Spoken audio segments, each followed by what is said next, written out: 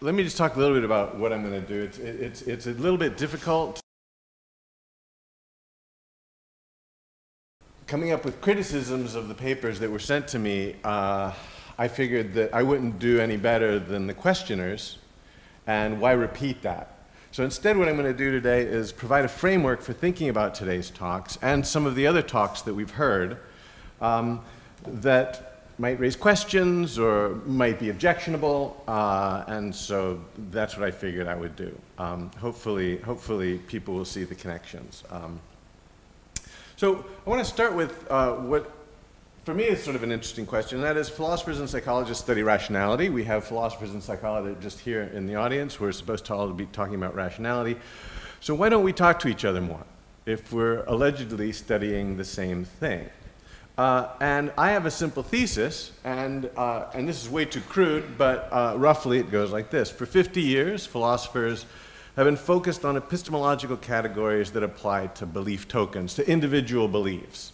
And if you paid attention to most of the philosophy talks in our meeting, well, psychologists focus primarily on reasoning, on describing and sometimes evaluating how we reason. So the philosophers here in Barcelona, most of the talks, not all of them, have focused on the question, when thinking about rationality, is it rational for a particular person to believe a proposition? That's been the main issue that philosophers have been talking about. And 3/4 of today, see, I'm trying to be a responsible commentator. 3/4 of the talks today referred to, I call it the Game of Thrones argument, that I can have overwhelming epistemic reasons to believe something, even though I have no instrumental or pragmatic reasons to believe this. You've heard the argument. I don't know how Game of Thrones ends. Somebody reliable tells me. I now don't have any instrumental or pragmatic reasons to believe how Game of Thrones ends, but I do have overwhelming epistemic reasons to believe it. The psychologists in Barcelona, on the other hand, have talked about, and the ones in yellow are because I've talked to the psychologists about those two. But take the best, the recognition heuristic, Bayesian reasoning and frequency formats, the representativeness heuristic. I've talked to people about the peak-end rule, planning fallacy. So what's the right focus? Should we focus on beliefs or should we focus on reasoning? Should we do both? And I want to suggest there's two different approaches to epistemology that we've seen here, and there's probably more, but here's just two. And one when you're evaluating, you might want to be a judge. So the purpose of evaluative judgments, is to assign responsibility, praise and blame. The judge's evaluations are connected to the reactive attitudes, shame, pride, resentment, anger. So that's one possible approach you might take to normative matters and to epistemological matters. Or, and I was going to use Donald Trump there, but I thought it would be a little too aggressive. Or you might be a coach, right? Where the purpose of evaluations is amelioration, is to improve performance. Now, of course, there is a judgment implicit in the coach's advice, namely that your performance is in some ways faulty. But ultimately, the purpose of the evaluation is to offer advice that improves performance. Now, if I were interested in being an epistemological judge, I would probably be an internalist. Now, as some of you know, I'm not an internalist. Internalism is roughly the view that the epistemic status of a belief is entirely a function of states that are immediately accessible to the believer. Okay, now I don't defend this view, or you might just say the justificatory status of a belief. I don't subscribe to this view, but if I were a judge, if I were interested in making evaluative judgments like a judge does, then intuitively it seems like a mistake to hold people responsible for things that are totally outside their ken. But I actually don't view myself as an epistemological judge. Now there are times definitely for being a judge.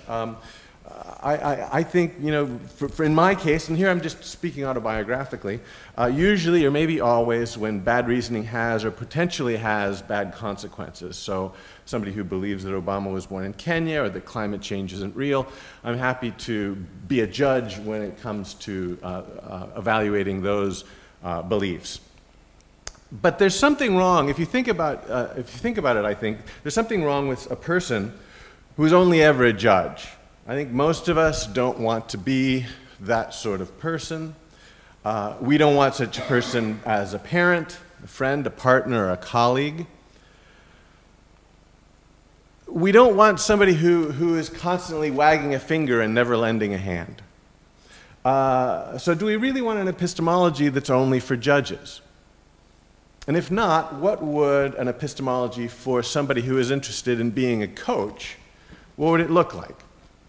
So, let's focus on epistemology for a coach. If you're interested in making evaluative judgments from the perspective of a coach, how would you do it? Well, a good coach focuses on factors that a player has some direct control over, right? So if you tell a player, oh, get out there and hit a home run, that's a lousy coach, right? Or go score a goal, right? That's a lousy coach. Instead, what you do is, you give them advice about things that they have some direct control over. So a child who's having trouble hitting, you might tell them to start their stride sooner, or somebody who keeps shooting the ball over the goal, you might tell them to keep your head down when you shoot. So direct control, when it comes to epistemology, we have at least some direct control over how we reason to our beliefs, what David called our doxastic dispositions, but we have very little, if any, direct control over our beliefs.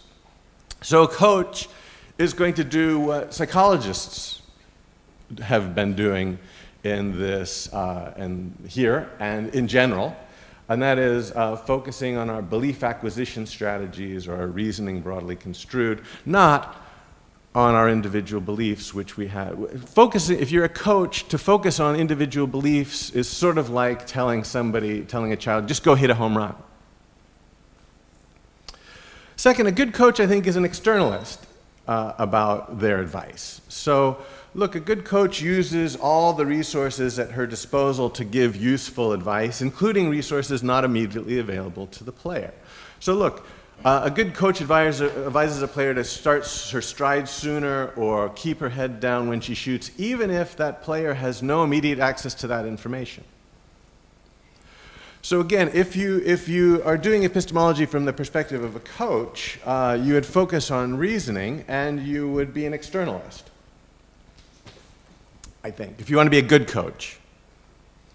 Now, of course, obviously, a good coach is going to give advice that takes into account the player's resources and abilities. So when I coach soccer, I tell my kids, just aim for about a yard inside the goalpost and shoot it low and hard, right? If you're a little more advanced, there are tricks you can do to try and trick the goalkeeper to think the ball is going one way when actually the ball is going the other way. Throwing a curveball again, a child that's too young might not show him or her how to throw a curveball. A little older, you might. But good advice might ignore the player's own views about her resources and abilities, even if those views, from her perspective, are perfectly justified. You might think that this player is capable of doing more than she thinks she is, or you might think that she's overly optimistic about what she's capable of. So, there's two dominant consequentialist theories. Let's just look at them. Reliabilism. You're going to evaluate reasoning strategies in terms of their accuracy. So if you're going to be a coach, you could try and evaluate how we reason in terms of the accuracy of that reasoning. The pragmatist, and I take Steve Stitch to be defending a view something like this, says you should evaluate reasoning strategies in terms of the quality of their instrumental results, roughly. So if you take pragmatism to be this sort of view, or instrumentalism to be this sort of view, then again, I'm trying to be somewhat responsible and talk about the argument that people talked about. The pragmatist can argue the reasoning strategies that lead one to believe that P in the Game of Thrones example are, all things considered, pragmatically best. So a good coach, whether a pragmatist or a reliabilist, is going to offer different advice depending on a reasoner's skills and abilities. I've already sort of touched on this point. So you can think of this as a knob that goes to 11. Oh, did that not come out? So this one goes to 11. So at 11, you might have an ideal agent, right? And so if you're a reliabilist, you might say, for an ideal agent, the ideal agent should maybe be a Bayesian. But it's probably unlike the advice you're going to give to normal folk. The pragmatist, I'm not sure what the pragmatist would say. Maybe the pragmatist would say Bayesian, but I don't know that we know enough about what ideal agents are like for the pragmatist to be offering much good advice there. So here's a 9, going down a couple. To have a person with a supercomputer solving a well-defined problem with lots of data. Here I think the reliabilist and the pragmatist is going to suggest maybe a fancy prediction model or maybe a not so fancy prediction model. Let's go 7, let's say, is a normal human. Now the reliabilist is going to embrace pragmatic considerations for, now remember when the knob was turned up to 11, the reliabilist wasn't introducing any pragmatic considerations, but now that you're talking about a normal human, I think the reliabilist, there's 3 different places where pragmatic considerations are going to play a role. One is on what, and various people have touched on this over the course of the last 3 days. So one is just what problems are you going to focus on? So a person with limited resources should attend to significant problems, not trivial problems. And again, if you're interested in an ideal agent, you don't need this pragmatic consideration if you're going to be a coach. But if you're going to be a good coach and you're talking about normal people, that's one thing you're going to want to do. Second, avoiding high-cost errors. So I'm not sure that I really want to avoid errors. There's some well-known problems where we're willing to accept more error, but low-cost error, in exchange for fewer high-cost errors. Okay, so famous cases, predator detection, right? So we're willing to have a predator detector that gives us false alarms, but doesn't leave us exposed when the tiger shows up. Medical diagnosis is another place where that's going to be relevant. Third, there will be accuracy effort trade-offs. So compared to, an ideal strategy, that's in scare quotes, but compared to an ideal strategy, sometimes the reliabilist is going to recommend a reasoning strategy that is a bit less reliable, but much cheaper, right? Whereas you wouldn't necessarily do that for the ideal agent. Maybe a strategy that's about as reliable as the ideal strategy, and Gigerenza has some cases in which he argues that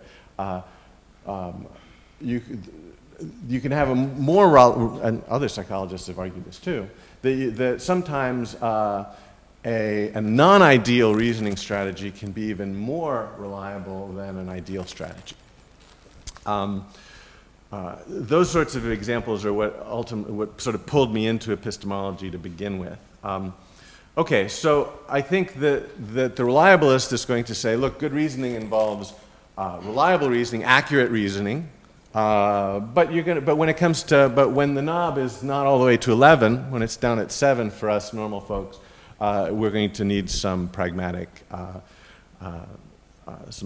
factors. Now, a reliabilist of this sort can expect a 2-pronged attack. So from reliabilists on the one side and from pragmatists on the other. So the reliabilists would say, well, look, get rid of all that pragmatic stuff, right? Why are you and so Ram Neda actually accused J.D. Trout and I of embracing a mongrel epistemology that embraces both pragmatic and accuracy considerations. And that I should just get rid of the pragmatic stuff. And from my perspective, look, if you're going to be a coach and you're going to, and you're not dealing with somebody who's at an 11, there's good reason for embracing a mongrel epistemology. The pragmatic critique is, well, get rid of all, the pragmatic stuff is fine, get rid of all that reliabilist stuff.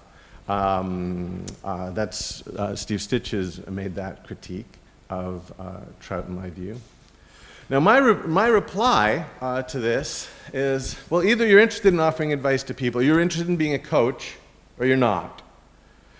If you're interested in being a coach, then in my view, mongrel epistemology will give you better advice than the pure pragmatic epistemology or the pure reliabilist epistemology. Now better there needs explanation and argument, which I'm not going to give you because I'm running out of time. Convenient excuse. But I'm happy to talk about it afterwards over a drink or later. If you're not interested in offering advice, then what's the relationship between what you're doing and what a good epistemological coach is doing? So that would be my question. And that's pretty much all I have. Yeah.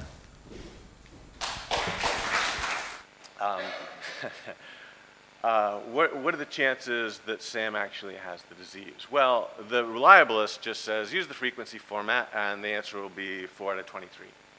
Okay, so you build your little box, you assume there's 100 people in the box, you got 5 people with the disease, 4 of them will test positive. Of the 95 other people, 19 of them will test positive. Bring the 23 people into a room who test positive, 4 out of the 23 will have the disease.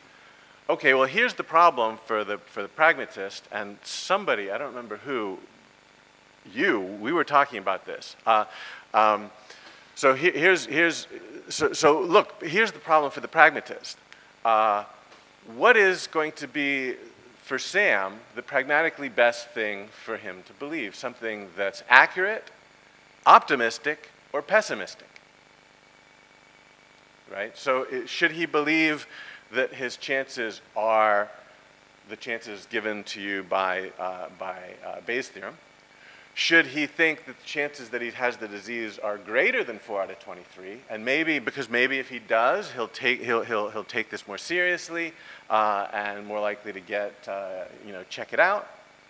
Or should he be optimistic? Should he be really, think that the chances that he actually has is less because, he'll be able to deal with this psychologically better?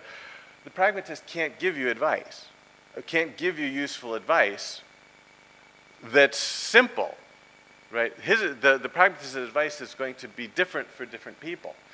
And so from a pragmatic perspective, and so I think that the pragmatist can't actually give useful advice that's general, that looks at, look, how should somebody reason about these problems? The reliabilist says, here's how you should reason about the problems. The pragmatist says, I don't know, tell me more about your situation. So I think that from a pragmatic perspective, the reliabilist theory is better because it can offer advice in that situation. Yeah. So that's the way the argument roughly runs. So you said a lot of interesting things quite at the beginning, and I thought about those. I might have forgotten or didn't even notice what you said afterwards. So sorry if my question was already answered. I'm very much into seeing rationality theory as, well, depending on the purpose, one has to adjust the theory, and I like this coach being account or advice giving account. And so one can divide epistemologists between those who are interested in giving advices, guidance, and other ones evaluating, blaming, and those things. I don't like those things, but yeah, evaluating, let's say.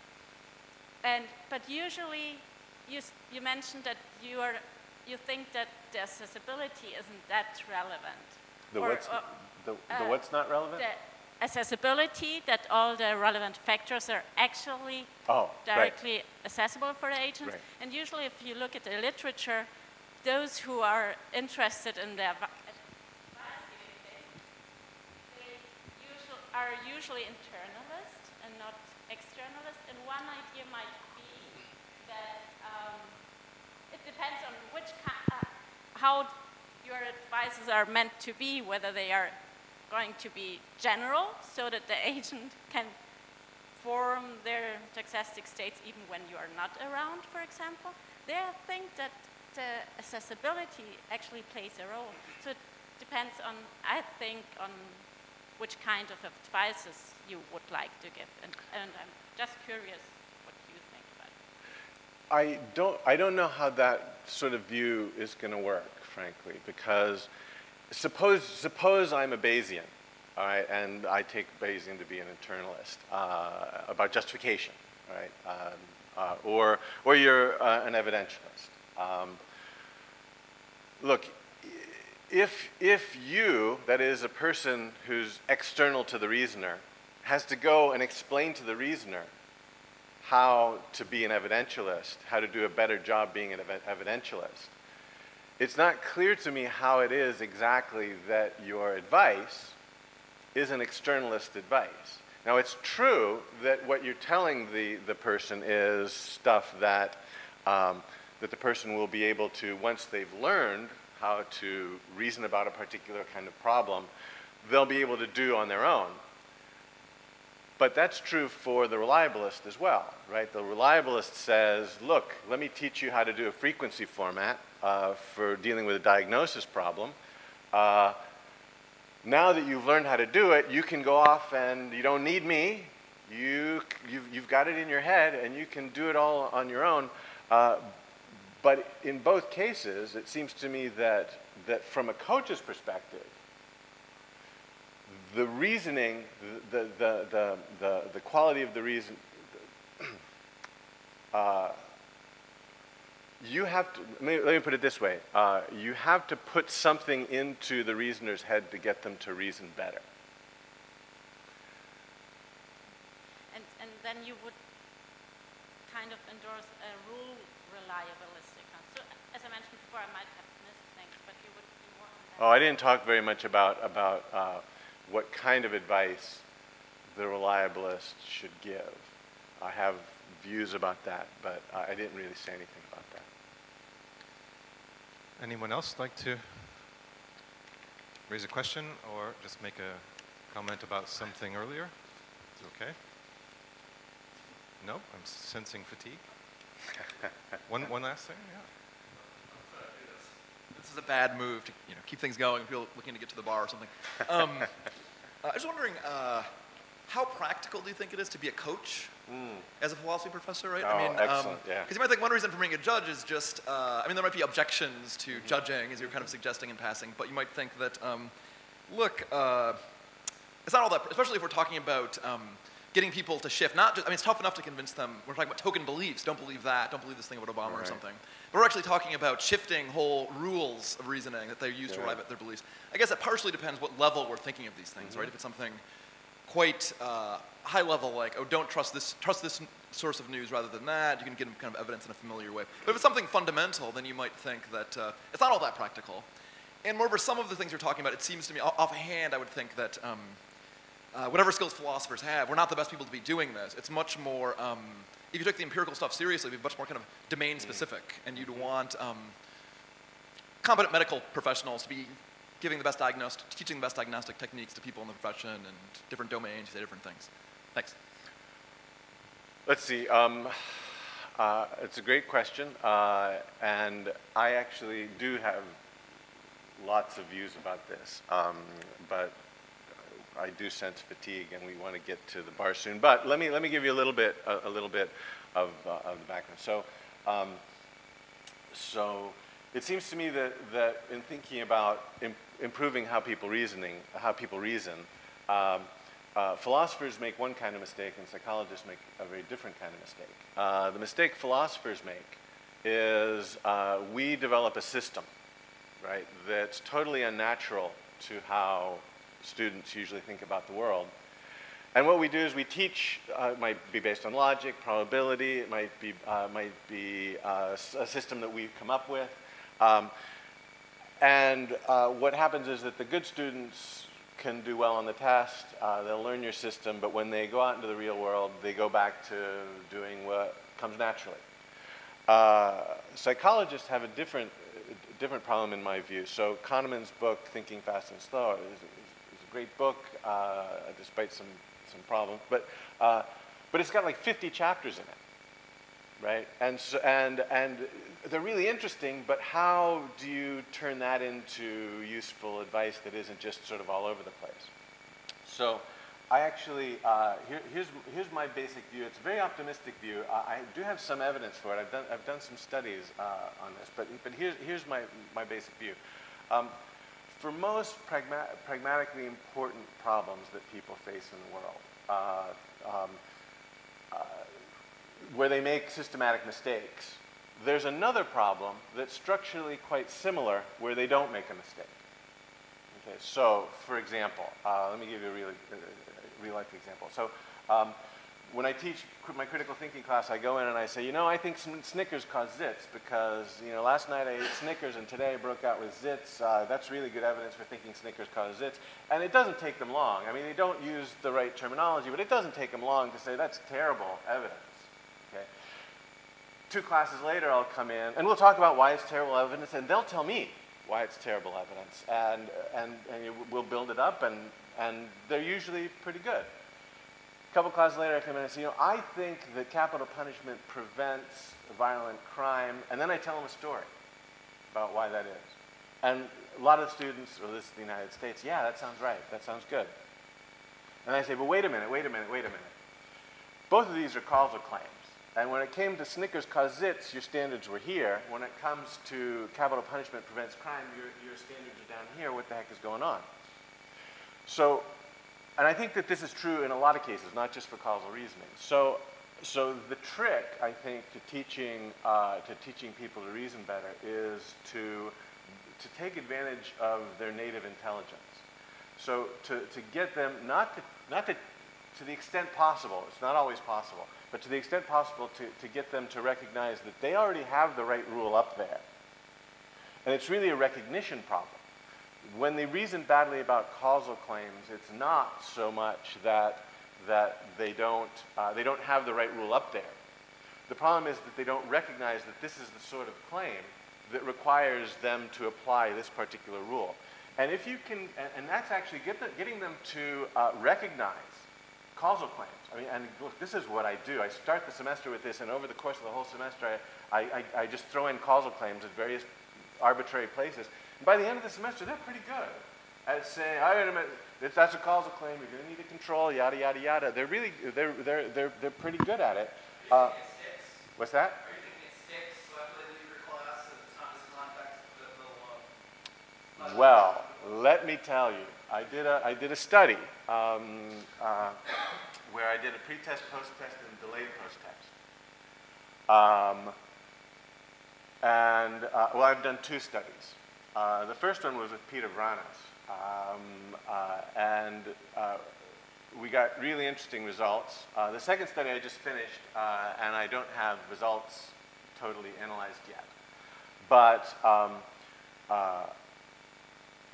the problem with the study is that the delayed post-test, you don't get a lot of responses. You don't really get enough responses. But basically, pre-test, post-test in my class and various control classes.